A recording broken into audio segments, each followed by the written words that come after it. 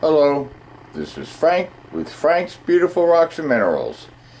To see my collection of beautiful rocks and minerals, which I have prospected across the United States and other countries, type in on YouTube, rock and mineral identification, followed by my name, Frank Reiser, space, capital M period, capital S period.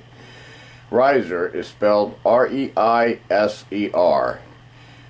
Please support me on Patreon so that I may be able to buy materials to keep bringing you intriguing videos on science and geology. I encourage you to watch on YouTube my videos on geology and rock and mineral prospecting. Today's experiment is part 2 of 2 videos that I've done on quantum mechanics. I encourage you to watch part 1 so that you understand today's demonstration. Today's demonstration consists of viewing the wave property of light and the particle property of light. So let's get to some of the theory and then the demonstrations.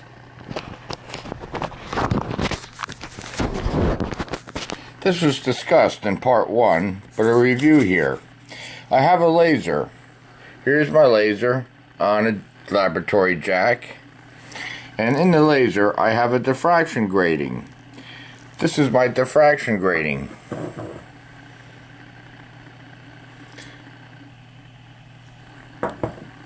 The diffraction grating consists of a piece of plastic where there are 2 transparent slots that light will travel through, separated by an opaque slot where light can travel through, and 2 opaque slots on each other sides.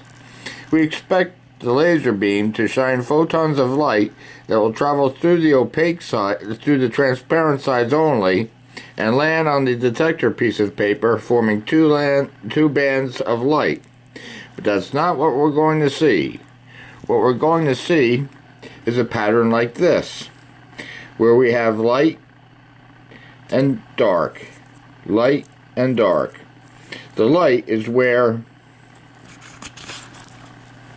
the photons traveling through the double slit seem to go through the opaque film and landing on the detector piece of paper, which is extremely strange, and forming also lines on the other sides of that bright spot in the middle, showing the property of the wave-like property of light, which happens to be this.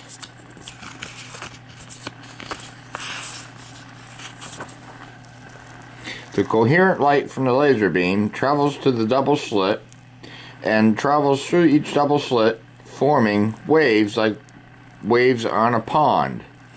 And it hits the detector piece of paper, forming a light band where it's constructively interfering and destructively interfering as a black band.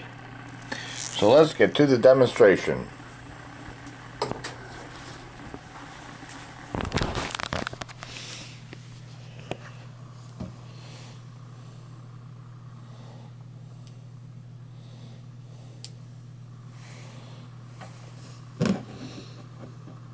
I turn on my laser beam and I'm adjusting it for the double slit.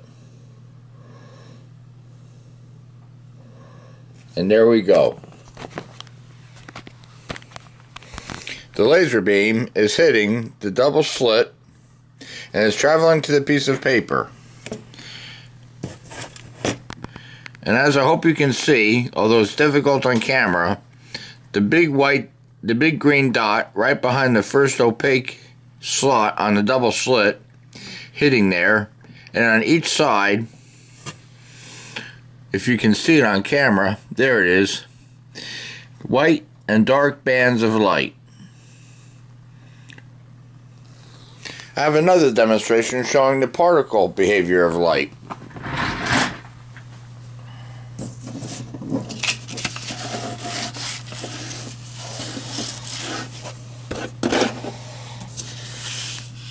I have a powder of zinc sulfide luminescent phosphor sitting under this light bulb, shining light on it. Photons from the light bulb are being emitted and hitting the atoms in the luminescent phosphor. the electrons in the luminescent phosphor being hit by the photons have electrons that increase in energy from the light. Those electrons jump from a lower orbital to a higher orbital. When they do so, they then return to the ground state, releasing a quanta of energy of light, which is quantized, meaning it's a certain amount of light that they emit and a certain frequency of the light range, which is green, and they are not excited then. Watch when I turn out the light bulb. It glows. Those electrons in the glowing luminescent phosphor are emitting light by traveling to the higher orbital of energy to the lower energy state, after been excited by the light in the light bulb.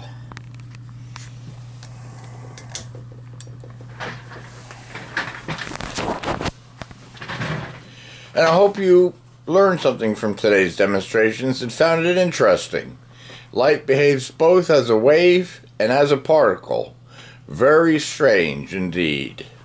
And this is Frank with Frank's Beautiful Rocks and Minerals, always reminding you, in order to find those beautiful rocks and minerals, to keep looking down.